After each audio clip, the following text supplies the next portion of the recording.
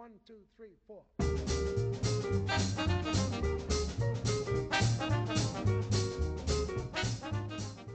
I made a little card for Christmas that showed a picture of a little golden retriever puppy saying that it's time for us to get a dog, and we'll probably get a dog this spring. He's like a brother to me.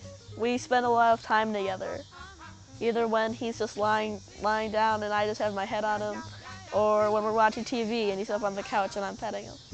He's a bear of a dog, and he's wonderful. He's very large for the breed, but he's also very gentle and very loving, and he's a member of the family.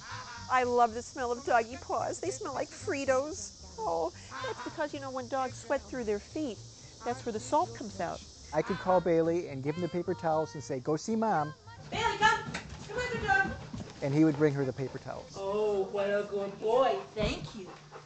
The hamster and Bailey get along pretty well. At first, it seemed like Bailey was always trying to eat the hamster. I got the impression from the hamster that he was scared of Bailey, but I grew to learn that they were great friends. Bailey just loves him. He loves him. He licks him. He kisses him. He never tries to bite him. Although we used to joke and say that what Bailey was really thinking was, oh, just one shot, just one good shot. That's all I need. Just let me at him. My favorite tricks are when he puts the milk bone on his nose and then flips it up and then catches it.